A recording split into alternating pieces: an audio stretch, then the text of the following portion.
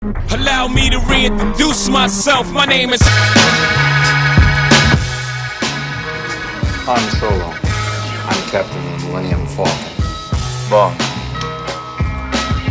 James Bond. Up in the sky! It's a bird! It's a plane! It's Superman! Hasta la vista, baby. Say hello to my little friend! Here's Johnny.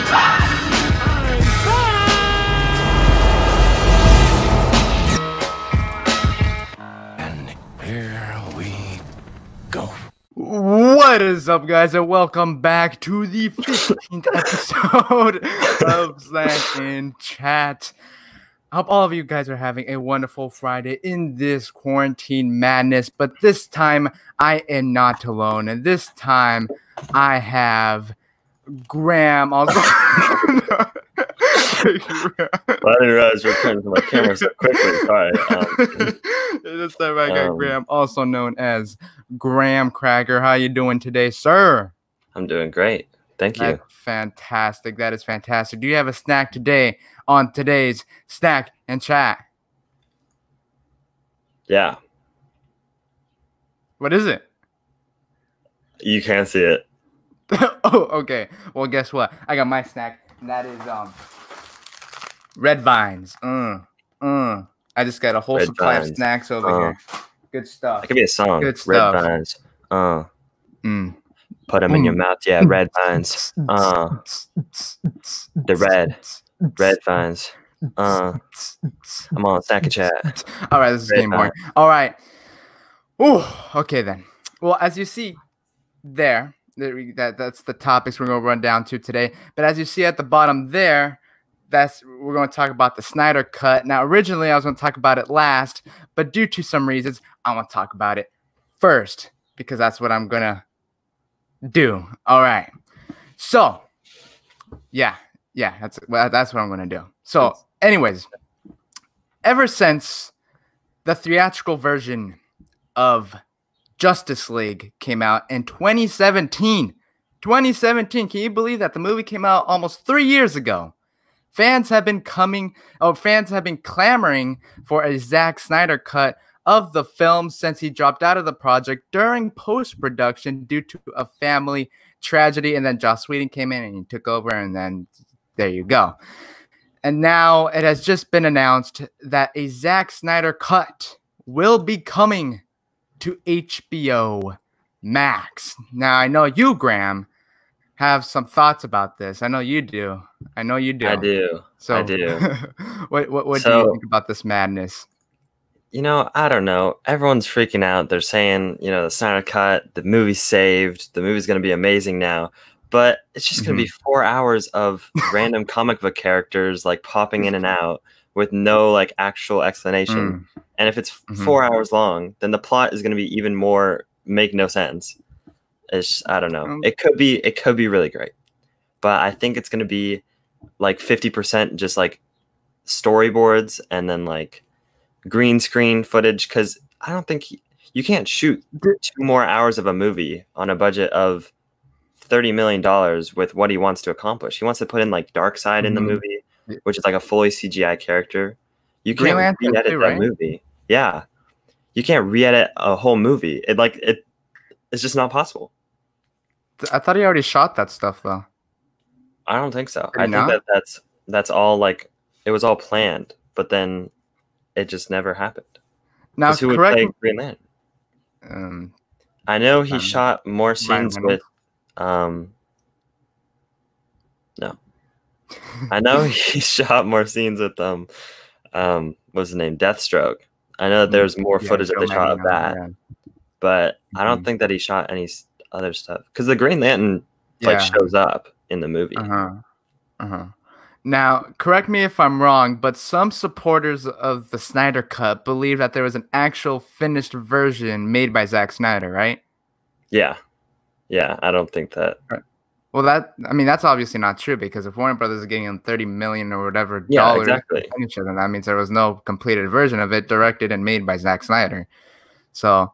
Now, and if there was a completed version, wouldn't they have just released it earlier? Like, doesn't... Yeah. Maybe, probably. Now, I never really paid attention to the Snyder Cut stuff. I really just ignored it because I didn't really care about it. But I'm not going to lie, when they announced about this, I actually got pretty excited, and I kind of do want to see it because I just want to see what it's all about. See it. I want to see it.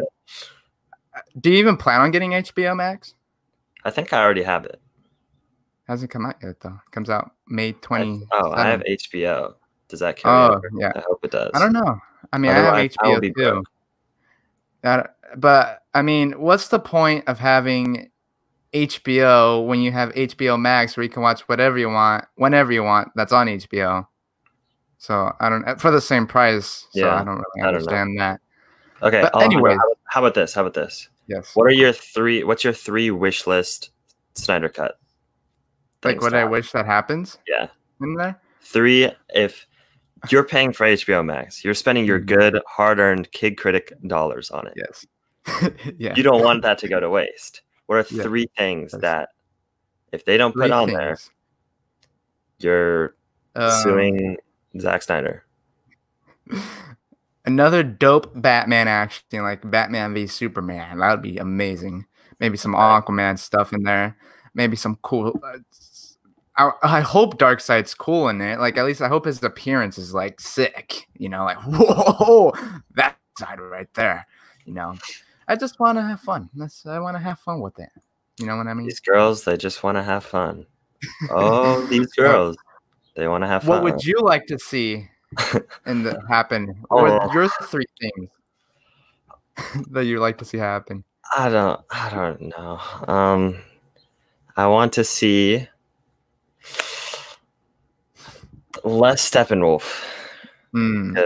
His voice. I forgot who voiced him. Oh, it's gonna hurt my brain. But his voice was good. Guy, right? It was like some I don't think he speaks a lot of English, right? I forgot. I don't know, but his voice was nice. I like that. I mean, you don't know. Maybe they left out some cool Steppenwolf scenes. I mean, well, I'm sure we're probably gonna get more Steppenwolf for sure. Yeah, probably more Steppenwolf, which I don't know. He kind of. I feel like if they had a really solid villain, then the movie would be looked at from a completely different perspective.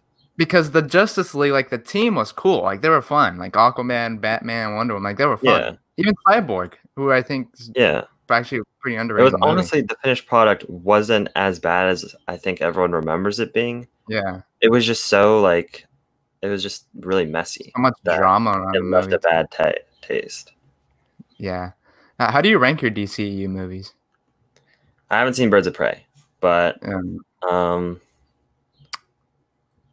shoot. Well, in the meantime, Shazam. Number 1? Yeah. Wonder Woman, Aquaman, Man of Steel. I don't care after that. I'd probably go number 1, Man of Steel, 2, Wonder Woman, 3, Shazam. You might freak, but I'm gonna go 4, Batman v Superman, 5, Birds of Prey. I don't know. Birds of Prey is a lot of fun though. 6, Aquaman. I thought Aquaman was fine. 7, Suicide Squad. Yeah, because that movie stunk for me, to be honest with you. But anyways, leave your thoughts down below in the comment section. What do you think about the Snyder Cut and everything with the Snyder Cut and all the news, and what do you expect and all that good stuff? So with that said, I gotta go to dinner. All right. Well, there goes Graham. See you later. Thanks for your thoughts on the Snyder Cut, and I will see you soon. I love you all. Toodles. All right, ladies and gentlemen, let's get back to it. Now, let's start talking about our topics, our movie news topics in order. So let's first start off with this. Now, I don't have this actually on the list, but I just recently watched the new Netflix movie, which was supposed to come out in theaters, and that is Lovebirds, starring Camille Nanjiani. And I enjoyed the trailer. I thought the trailer was pretty. There was some funny moments in it, and I love Camille Nanjiani. I think he's a really funny actor. I mean, obviously, there's that big thing of him getting absolutely ripped for the internals, which I thought was absolutely crazy. Even Issa Rae is also in there, and after watching it, I just recently watched it. I thought the movie was okay. It was okay. I think you can get a couple good laughs from the movie, especially in the scene that you see in the trailer where all those people are wearing masks. That scene was pretty funny. Camille Nanjiani and Issa Rae are good in the movie, and I think it's a fun movie that you can probably watch with your significant other. But at the end of the day, I just don't think it would be a movie that I'd watch again. And overall, I just thought it's okay. You can get a couple of good chuckles in there, good performances, but I just wouldn't watch it again. And again, as I said in my review for, I believe in and for Capone, I just think there's better options out there like Extraction, the half of it, and which I guess it's kind of sort of a rom-com. I think that one's probably a better rom-com, also coming of age movie. And yeah, so that's what I think of Lovebirds. And let's move on to the next topic, and that is this. Now, a new trailer has come out for Spike Lee's new upcoming Netflix film, The Five Bloods. And it's starring Chadwick Boseman. And I gotta tell you, I really like this trailer. I found the plot to be really intriguing. I didn't really know much about this movie before the trailer, so I thought the plot was really intriguing. I didn't know Paul Walter Hauser was in this movie, who was just recently in Richard Jewell, and I thought he was amazing in that movie, so it's cool to see him in this flick. I loved Spike Lee's last movie, Black Klansman, so I'm definitely looking forward to what he does with The Five Bloods, and I'm definitely looking forward to this. And I'm sure this movie is going to kind of deal with that war trauma that these guys have from the Vietnam War, especially seeing them go back to Vietnam, so I'm sure it's going to definitely deal with that stuff, and I'm definitely looking forward to this film coming out, I believe, June 12th on Netflix. And with that said, let's talk about another trailer that just came out last night. I even did a trailer reaction to it, and that is Tenet, Christopher Nolan's new upcoming film, Tenet. And once again, like the Five Bloods trailer, I also really enjoyed this trailer. And look, the action in this trailer, incredible, absolutely incredible. It looks like it looks intense, big. It looks the action scenes look like it would be amazing to see on the IMAX screen, on a big, huge IMAX screen with the big speakers. That just looks amazing. I thought Hans Zimmer was going to do the score for this, but he isn't. And I also found out that Ludwig Göransson is doing the score for this, and that is awesome. Absolutely awesome. I think he's one of the best young composers out there right now. He just recently did the score for The Mandalorian, and then he also did the score for Creed and Black Panther, which I think are all amazing scores. Like, you could really just get pumped up with all those scores and just jam out. So I'm definitely looking forward to this. I think it could be an awesome action movie, and who knows, we could possibly be looking at a next Inception. So who knows there? But I'm definitely looking forward to Christopher Nolan's new upcoming film, Tenet. But it also didn't say anything about the release date in the trailer. I mean, it didn't say it's coming July 17th like the first trailer did. But I still think this trailer is a sign that Warner Brothers is still looking at that July 17th release date, because if they weren't, then why put out this when, if you're going to delay it, by the time it comes out, people are just going to forget about it. But I think this trailer is a signal that Warner Brothers is still looking at that July 17th release date. So we'll have to see what happens in the coming month or so. So with that said, let's move on to the next topic, and that is the Oscars. The Oscars, ladies and gentlemen. It has just been reported that the Academy is considering to postpone the show.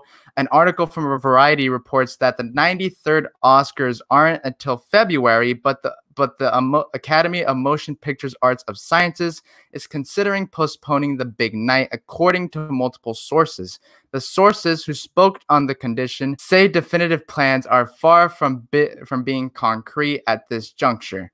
The telecast is currently set for February 28th 2021 on ABC. And then it says, quote, it's likely they'll be postponed, unquote, one of the sources familiar with the matter told Variety. Now, it makes sense that the Oscars are considering to postpone the show with everything that's been going on. But as of today, because for all I know, things can change within 5 seconds right now. But knowing what we know today, I'm fine with them postponing the show, which is what Variety most likely says, because again, of everything that's happening. Now, do I see them canceling the show? No, I don't think so, because you got Spike Lee's movie coming to Netflix, The Five Bloods, Tenet, Dune. I mean, you just can't ignore these movies. These are like big movies directed by big directors right now. Again, as far as today, I don't see the Academy canceling the Oscars for next year. Postponing, yeah, for sure. And that's what Variety says it's likely to happen. So yeah, those are my thoughts on the Oscars likely to be postponed for next year, 2021. So with that said, let's go on to the next topic, and that is Heat. Heat, that is right, folks. Michael Mann's Heat. It has just been reported this week that Michael Mann, who again directed the original 1995 Heat, is currently working on a Heat prequel, as well as has plans for a sequel. And an article from Slash Film says Michael Mann has been talking about a Heat prequel novel for a few years now, which Mann fans got excited. The novel hasn't been published yet, but Mann has provided an update on the project and confirmed he'd very much like to make the prequel novel into the movie. He's also interested in making a sequel, and we can only hope he'll actually get around to making both of these movies happen. One of these days, Michael Mann will give us the Heat prequel novel he's been teasing since 2016. It was that year when Mann closed a deal to launch Michael Mann's books and revealed he would be working on a prequel that would follow the formative years of homicide detective Vincent Hanna, which was played by Al Pacino, Neil McCauley, who was played by Robert De Niro. And Michael Mann also came out with a quote that said, "It's a stack about 10 inches high on my desk," basically talking about all the stuff that he's been working on the Heat prequel. He said, "We're on it, and I'm putting time into that, and the screenplay I can't tell you about, excuse me. But I absolutely want to make a movie of the Heat prequel and a sequel." Now, first of all, speaking of Heat, if you guys have not seen my recent Kid Critics Classics on the movie Heat, surprisingly, make sure you go out and check that out. But I'm all about this. I mean, I'm down for a prequel and a sequel to 1995's Heat. I really enjoyed the original 1995 Heat. But, I mean, you would think that they're going to recast, especially if they're doing a prequel, that they're going to recast Al Pacino's character and then De Niro's character, because, you know, they're a little bit older than they were in 1995 now. So I'm guessing that they'd probably recast, and I have no problem with that. And, I mean, I'd even read the novel that Michael Mann's developing for this Heat prequel. I'd definitely watch that, and I'm definitely looking forward to seeing what will happen with a Heat prequel and a sequel. But other than that, there's really nothing else to it, other than I'd be looking forward to a prequel and a sequel to Michael Mann's 1995 Heat, which again is a film that I really enjoyed. Now let's move on to the next topic, and that is Deadpool 3. That is right, folks, Deadpool 3. It has recently been reported that we might not see Deadpool 3 for another 5 years. That is right, folks, for another 5 years. Right now, I'm reading an article from Variety that says, okay, it says Marvel fans shouldn't expect to see a new Deadpool movie for at least 5 years, according to the character's comic book creator, Rob Liefeld. In an interview with IO9, Liefeld explained that he's seen the Marvel Cinematic Universe schedule for the next 5 years, and Deadpool 3 isn't on the docket. Until a movie is put on a schedule, it's not taken seriously. And what people don't like is that I have assessed the schedule for the next give or take 5 years, and I don't see Deadpool on it. I don't see that it can arrive any earlier than that, end quote, he said. Now, this doesn't come as a surprise to me, to be honest with you. I mean, when Feige went up and announced Phase 4 and all the Disney Plus series that are coming, there wasn't even a mention of a Deadpool 3. Plus, he's introducing characters like Blade, eventually Fantastic Four, and X-Men. And I just don't see Deadpool being on that priority list right now for Kevin Feige. Now, would I mind not seeing another Deadpool movie? No, not really, to be honest with you. I think we got 2 solid Deadpool movies that I'm totally cool with.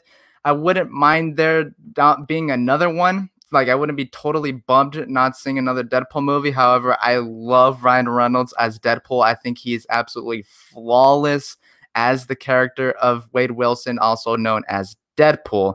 So this doesn't really come as a surprise to me, but definitely leave me a comment down below on what you think about the Deadpool 3 and how it's basically you're probably not going to see another Deadpool 3 for the next 5 years. So, with that said, thank you for joining me on this episode of Snack and Chat. I hope all of you had a wonderful time. And with that said, don't forget to like and subscribe because that is very important. And make sure and leave a comment down below. What did you think of the topics that we ran down through today? And as always, look out for the next video or review. And peace.